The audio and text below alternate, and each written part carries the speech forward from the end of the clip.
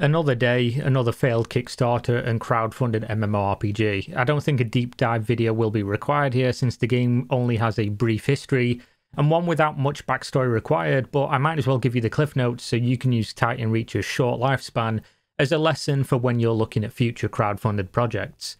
Titanreach launched a Kickstarter on September 16th, 2020, and they did it in probably the fairest way that I've personally seen an MMO do this to date, much more in line with how the legit non-MMO products usually do it and receive the funding required. They asked for £311,000, which is about 420,000 USD, a number they calculated to be the cost required to get the game finished, which is uncommon, to say the least, in Kickstarter MMOs, where they usually would just ask for a random amount and then string everyone along for months and months or years and years without settling on a definitive number that they would require to finish the game. As we've seen with the many Kickstarter MMOs to date, they've gone massively over budget and almost never materialized a finished product. They also launched the campaign with a demo that allowed players to log on to the Titanreach pre-alpha, which consisted of a multiplayer server, including some basic gameplay systems and, of course, entirely store-bought assets, which looked extremely generic but served the purpose of showing what the game could eventually play like, what they had so far,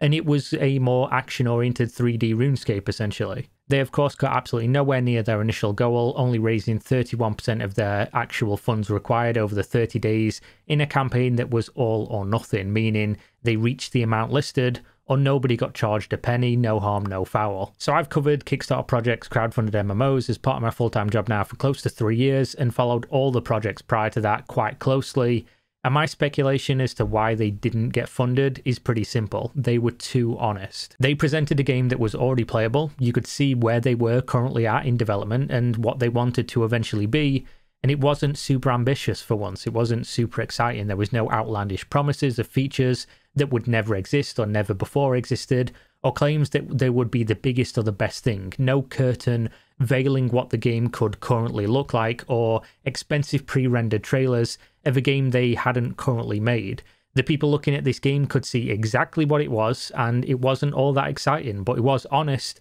and realistic. A no-class system game with player-driven economy influenced by old-school social-focused MMOs, deep questing, PvE with a narrative, PvP, and no pay-to-win. Very simple mechanics, very simple aesthetics, and essentially just taking something we'd had for years in RuneScape, but making it a little bit more modern and accessible. Not the most exciting prospect, but something that definitely has a place in the market, and something that was definitely achievable by a small indie team of developers. The Titanreach developers made it pretty clear if the Kickstarter doesn't pass, they will not continue development, as the number that they had listed was what they believed to be required to get the product to a finished state, and they didn't want to turn into one of those other products that we've seen so many times that just takes people's money for the sake of it, spins their wheels, and can't finish the game. However, so many people joined the Discord, downloaded the demo, and were positive about the experience that they wound up doing that anyways. They went back on what they said, and they were convinced to try again using alternative methods. First, the idea of an Indiegogo was floated, trying to raise enough money to get to at least a few months of development covered,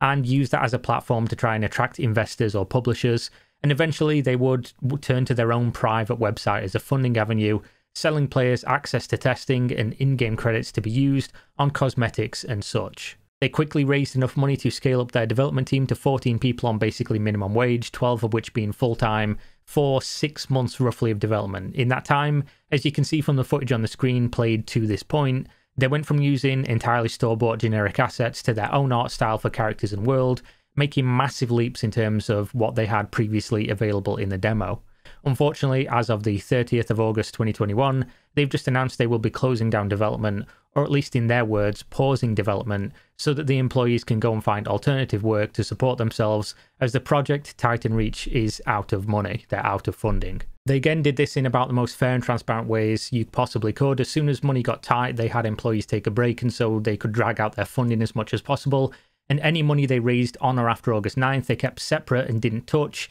in case they couldn't line up an investor or publisher, so they could take that and refund people beyond that stage, as that was once they'd realised they might not be able to continue unless something changed drastically, and of course it didn't, unfortunately. Though obviously a lot of people may wind up unhappy that they didn't get a finished game or a refund from before that stage, they obviously couldn't get a refund as the money had been spent to get the game to the point where they are at now.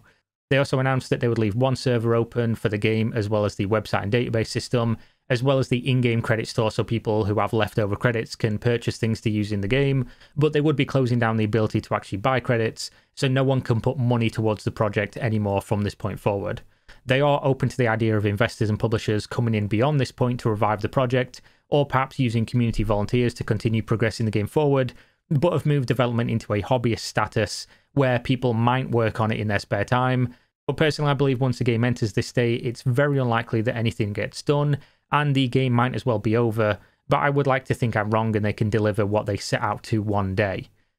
I do think that they should have probably announced they were struggling with money and made more positive steps to secure funding, whether that means trying to get the game onto Steam Early Access, or at least giving the community the opportunity to save the development with another crowdfunding push. But I can also see the mercy in letting it go quietly into the night and not subjecting their fans to another round of pay me or the game goes away, which they'd already pulled a couple times to this stage. At this point, they had managed to raise and presumably spend $206,419.20 over the course of development from opening the store on the website on the 20th of December 2020 until now, which was about half of what they apparently needed to get the game finished by the end of 2022. A lot of people are going to use hindsight to criticize the decision to scale the team up from a handful of developers to 14, 12 of which were full-time in a short period of time, and blame that for them running out of funds so early on. And they do have a point, of course. Though I will say that if they had used, say, half that number of developers, the game would still be being worked on right now, but progress would have been half as fast or less.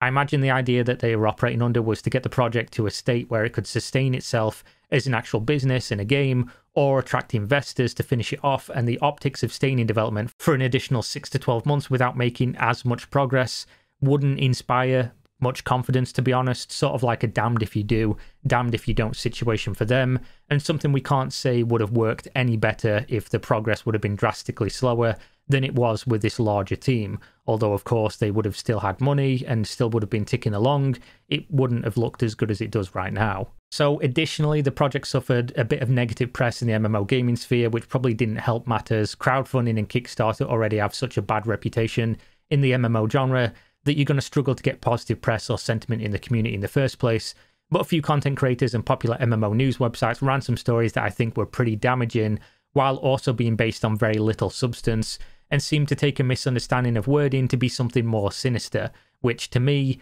just seemed like they were blowing something completely out of proportion. This likely didn't have a massive impact on the project, but at the same time, when you are a small and underfunded studio and working on something like Titanreach, where you're doing everything you can to fight against those negative stigmas surrounding everything that they had at that stage, you know, crowdfunding, store-bought assets, a failed Kickstarter, unknown developers, it can't have helped matters at all. Though on the flip side, they did get some positive coverage too from people such as myself and the Lazy Peon for being a realistic project that seemed to be honest about their situation and their goals. That being said, that's pretty much the end of the story for Titanreach and most of the information you need to have a well-formed opinion on the game's very short lifespan. They did pretty much everything you could possibly do in terms of promoting goodwill in the community for a project that asked for crowdfunding, gave a demo before taking a penny from anyone, told people how and where the money would go, showed constant updates to everything, including phasing out the generic store assets and adding features frequently, and yet they couldn't attract a publisher or investors, and the public wouldn't continue to fund them to the point where they